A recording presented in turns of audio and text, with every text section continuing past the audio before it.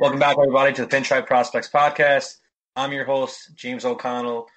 This is your post-game edition here. Yankees take a 1-0 lead in the ALDS against Tampa Bay Rays. Just want to remind you guys, be sure to follow us on Twitter at Pinstripe Pros, like us on Facebook, follow us on Instagram at Pinstripe Pros, same thing, and subscribe to the podcast on iTunes. Give us a rating. Tell us what you like. Tell us what you don't like. We just want to hear from you. Unavailable to join us this week is Ricky Keeler, but pleased to be joined by Alexis Farinacci. Alexis, how are you doing today? Doing well. We got a great win from the Yankees tonight to kick off the ALDS, and we'll get into that. But a really great night for the offense tonight to get things kick-started for us. Yeah, so let's start with that. Let's start with the overall thoughts of the game. Basically, I'll get into it here. Basically, it was a kind of a back-and-forth thing the whole way. I thought Gerrit Cole, although while he didn't have his best stuff, he still grinded through it. It was very obvious he didn't have his best stuff. Missing locations terribly. And G-Man Choi, we'll get into that. But, man, just a lot to talk about. Alexis, just your overall thoughts. What you see tonight? What you like? What did you not like? Yeah, I liked how, we talked about the fact that Gerrit Cole, he did not have his best stuff tonight, but he still managed to stay in there for a solid 6 innings, striking out 8. Just really able, and I think we saw him kind of settle in late. Gave up that home run early to G-Man Choi, and gave up a couple other big hits early on. But really, I think in that 5th and 6th inning, really just started to settle in and become the Gerrit Cole that we've all seen toward the end of this regular season. So liked how he was able to kind of really hone in and lock it in there late to come away ultimately with that win. And just a great night for the offense. Frazier, Judge, Higashioka with a huge night, LeMahieu with a great night, and then that Stanton bomb in the ninth to really seal the deal. The offense has momentum right now, and they need to keep that throughout this series. In Gerrit Cole's final line, 6 innings pitched, 3 earned runs, 8 strikeouts, only 1 walk. I don't know if it's just that Tampa has his number to some degree. I think it just has something to do with Tampa's seen him so much during the regular season that they're so used to it. I kind of remember, going into that 2018 postseason where the Yankees had seen Chris Sale. Oh, I'm sorry, the 2017 regular season, the Yankees had seen Chris Sale 3 weeks in a row. I remember saying, you see enough of the guy, they're eventually going to hit him, and sure enough, they did hit him. John Farrell threw him, I believe, 3 series in a row to that point, or I don't know, I forget. But if you see enough of a pitcher, you're going to eventually get used to his stuff, and I think that's kind of what we saw with Tampa tonight. They were putting really great at bats together. In specific, what was that? What was his name? That he was Rosarina. I don't even know how to pronounce his name. Rosarina. What is that guy's deal? What's his? He's got the Yankees number this year. He really does. He stayed red hot, and in my opinion, we gave G-Man Choi that free walk late. Why not walk a Rosarina? You know he's going to do damage to you. Why give him the opportunity to do that? It was I can't, between Josh Naylor and Randy Rosarina, I'm really starting to lose my mind with these no-name guys. But it's, I don't know. But overall, Gerrit Cole grinded through it. So let's kind of get into the offense here. Just overall, going to throw it out there. This team has scored 31 runs in 3 games against arguably the 2 best pitching teams in the American League.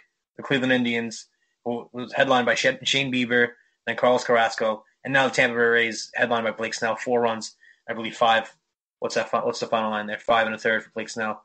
The bats, this team's on fire. This team's absolutely on fire. If you had any concerns about, I'm sorry, not for nothing, there was reasonable concern in previous postseasons that this team really does not perform well against top-tier pitching, but this just doesn't seem to be the case this year. You won against Shane Bieber, you won against Carrasco, and now Snell, and you 31 runs in 3 games. That's over 10 runs a game. That is absolutely absurd. But Alexis, who stood out to you tonight specifically in that offense? Who do you want to give kind of the star of the game? Oh man, so many guys. Aaron Hicks, 3 for 4 tonight, 2 RBIs. He had that sac fly early, and then that RBI single to score Higashioka late. Really good night for him. Just overall, you look at Gio Urshela, he was 2 for 5. Almost a hit for almost every guy. DJ LeMahieu, 2 for 5 tonight. Aaron Judge, 1 for 5 with that home run and the RBI. Hicks, we talked about 3 for 4, 2 RBIs. Luke Voigt, 1 for 4. Giancarlo Stanton 1 for 4 with that massive grand slam to really close it out. Torres 1 for 4. Frazier 1 for 2 with that monster home run for him. Gardy was 1 for 2 tonight, and then Higashioka 2 for 4. Really great performance for him with an RBI as well. To total 15 hits tonight overall for the Yankees. They really did have Snell's number, and Snell just going 5 innings pitched, 6 hits, 4 runs, 2 walks, 4 strikeouts, and 3 home runs given off of him. Just overall team effort by the Yankees tonight. There was a small ball, and then there were those monster home runs that we had out of the guys tonight to really seal the deal. And I really want to point out Aaron Hicks at 3 for 4, 2 RBI. Just really a phenomenal job there. Everyone kind of has their doubts about this guy's being a 3-hitter. And I know the people I talk to were saying Aaron Hicks is by no stretch of the imagination a 3-hitter. He performed. He's performed the last, I believe, 2 games. He hit that big triple in game 2. He's what more can you really ask from there? And Kyle Higashioka, 2 for 4, that home run. The questions will just the calls for Higashioka to become the full-time catcher over Gary Sanchez will probably grow larger, especially after the way Gary Sanchez will more than likely look against what's his name? Tyler Glasnow tomorrow night. Glasnow tomorrow. Yeah, it's and again, Gleyber Torres 1 for 4, Urshela 2 for 5. It's unbelievable how good this guy's been. And let's get into Stanton. Giancarlo Stanton. The guy's taken how much criticism for how pretty much since the second he's got at the Pinstripes. And forget that walk-off home run against the Seattle Mariners in the 2018 regular season again in July. This was that Yankee moment for him. This was his first big Yankee moment. Don't give me that signature moment, walk-off home run in July. That was nauseating to me when they were making those calls.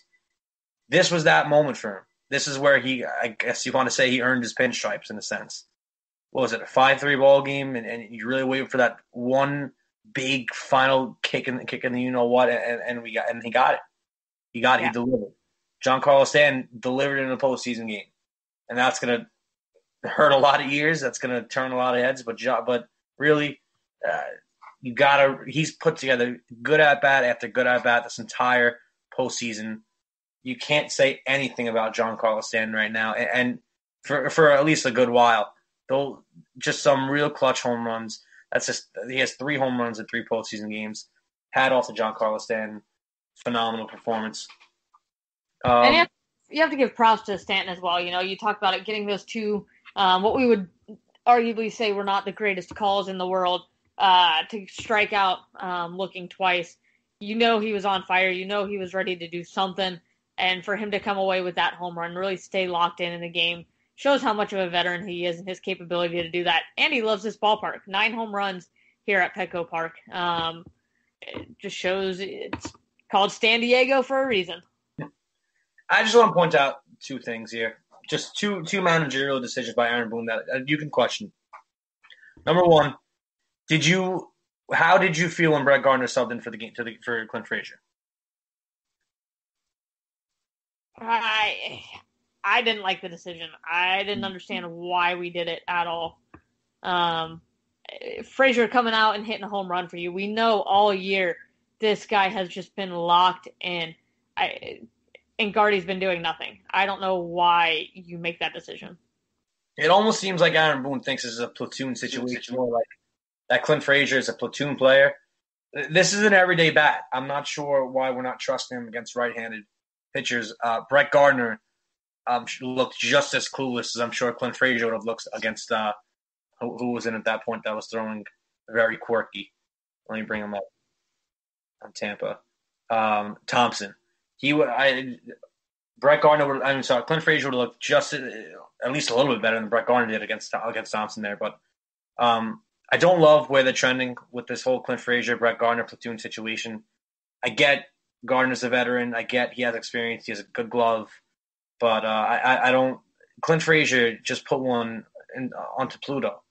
How do you take him out of that game? And let me move on to the other thing I want to discuss. This is, I think, now the second time where Aaron Boone has taken out Luke Voigt too early.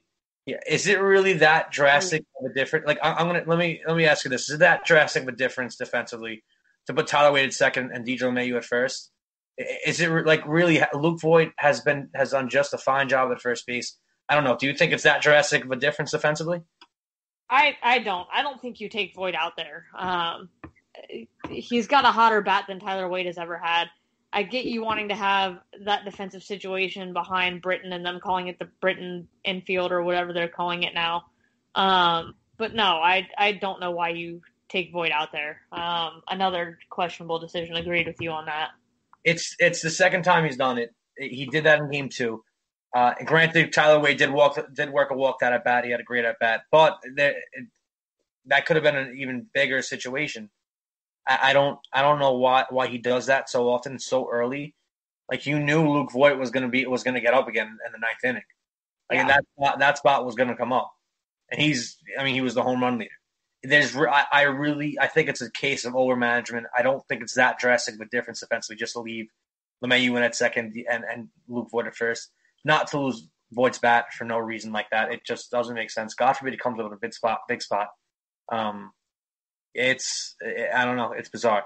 But before we get into anything else, Alexis, I'm going to throw it to you for the ad read.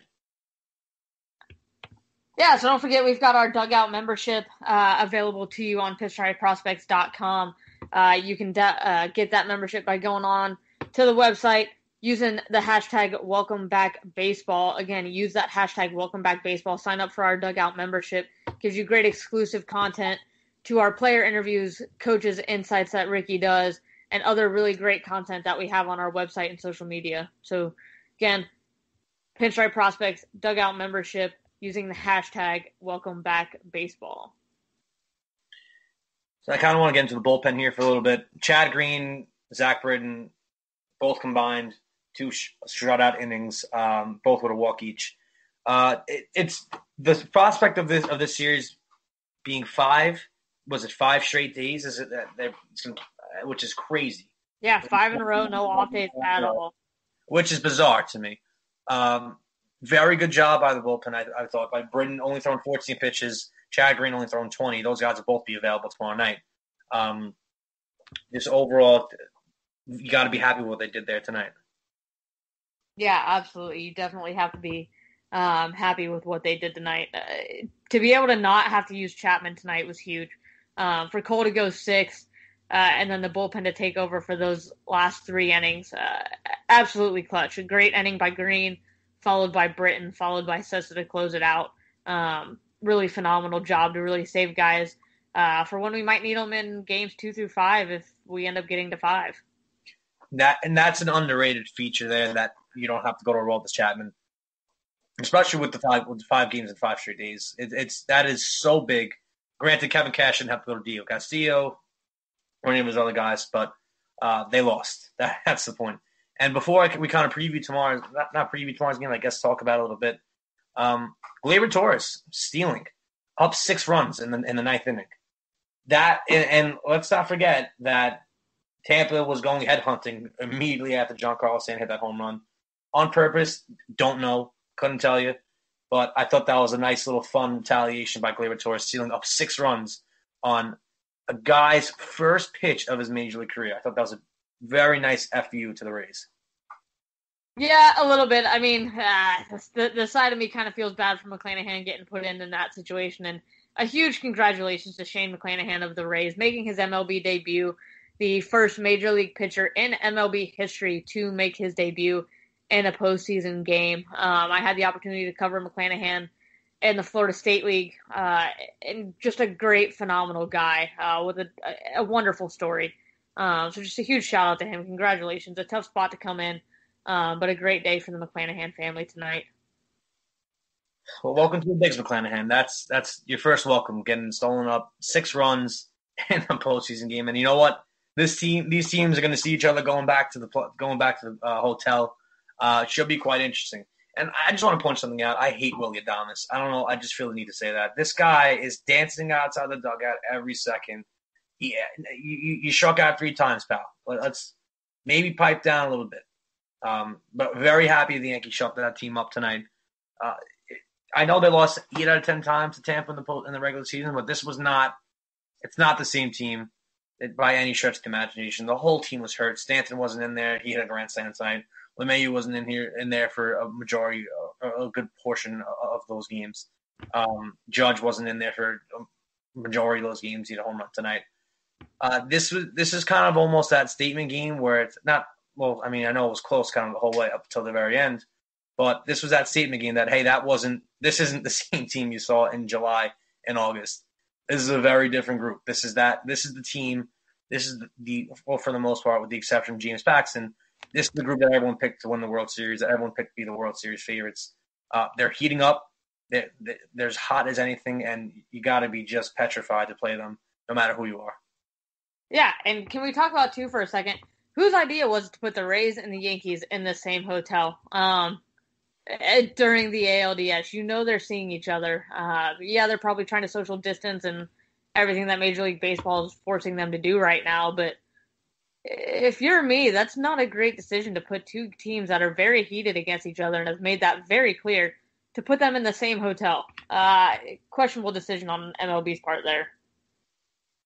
Questionable to say the least, but I guess it is what it is. These teams obviously do not like each other. It's been said throughout the regular season. They have a strong hatred for each other. And those guys got to feel real good, me and the Yankees, to come out of this one with a win 1-0 series. Just kind of shove it right in their faces. It's got to feel good. But let's head into tomorrow night's game. Deivi Garcia versus Tyler Glasnow. What are we looking for, Alexis? How are we feeling about it? I think it's a big spot for Deivi. I think he's going to need to come in, make sure he can stay calm and composed. We've seen him have really good outings. We've seen him have not so great outings. So I think this is going to be crucial for him to really come in and show what he can do in a really big spot. I think it's something to be said for the fact that it's not Masahiro in this number 2 spot. It's not Jay Happ in this number 2 spot. It's Deivi Garcia. The coaching staff clearly sees something out of him, and he needs to show them why he deserves that number 2 spot tomorrow. I think Deivi Garcia starting the game tomorrow night or tonight, whenever you listen to this, just makes it all that more important than the one game one.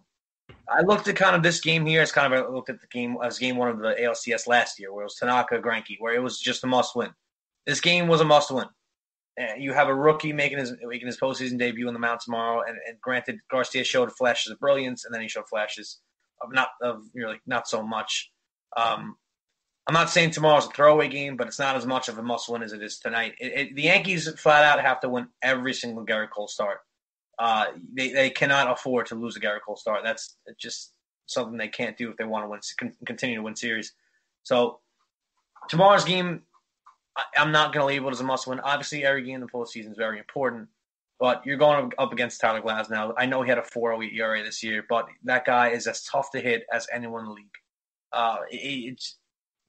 I'll argue that the toughest pitcher that they were supposed to face throughout the whole postseason was Shane Bieber, but Tyler Glasnow is going to give a very, very good run to the Yankees bats, no matter how hot they are. This is a dude that throws 100 in his sleep with a curveball that falls off the table.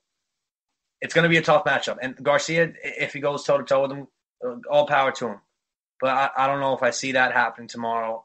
I think Tampa's going to be favored in the game tomorrow, just out of common sense that it's Tyler Glasnow. But I guess we'll see. What we expect from Deivi. And, again, I'm not sure. What do you think we're going to see tomorrow? Is it Deivi's game?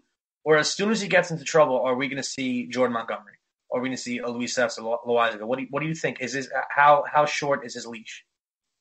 I think with a 1-0 lead, it's going to be pretty short. I don't think you can risk the Rays getting a big jump on you. I think it's also going to depend on how many of the runs the Yankees can get. It's going to depend on how well this offense can do tomorrow. I think this is a big turnaround for the offense to be able to and need to come in and say, okay, we put up 9 runs tonight. Let's put up another 8 or 9 tomorrow. They need to stay hot. They need to keep this momentum going. They need to help out their pitching. I think if they can get ahead early, I think Deivi settles in well. I think if he gets into trouble, we see Montgomery or Loaizaga pretty early. Yeah, I don't think the leash is all that long. Like I said, I think it's pretty much common sense there. I see this more as a situation as Deivi's going to get you as many outs as he can. This is by no stretch of the imagination his game to lose or his game to win. tonight's game was Gerrit Cole's game to win or lose. There's a difference there. Tomorrow, if this first sight of big trouble, Aaron Boone's calling up Jordan Montgomery, maybe going back to Luis Sessa.